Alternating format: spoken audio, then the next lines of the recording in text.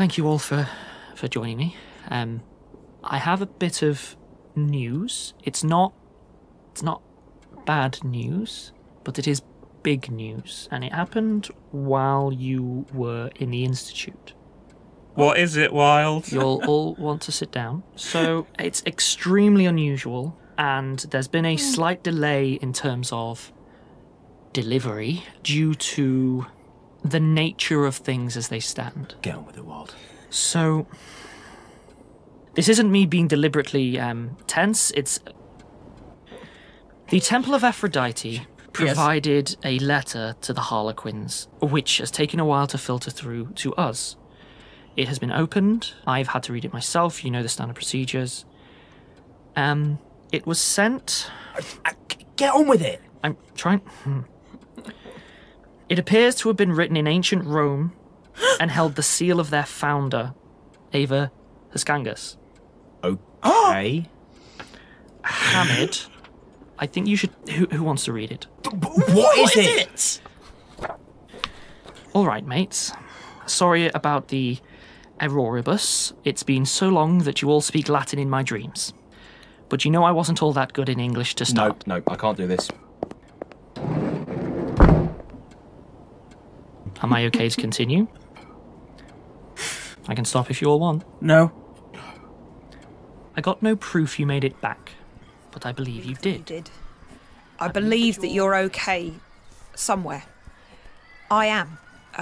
We landed back in Rome right when it was falling apart. There was fights. Grizzop took a spear that was meant for me, and then he took more. I light candles for him at the temple every year. They tell me that he's happy somewhere on a celestial hunt, and I believe that too. After everything was destroyed by the dragons, I found a home and a friend. So much was ruined, and a lot of people was also lost, and so we took them in too. Some of them were so small that they didn't have names or they couldn't remember them, but they've grown up now. Azu is my best locksmith. Grizzop turned out all calm and quiet. He loves plants and growing living things. A cleric of Opis. I hope other Grizzop would be okay with that.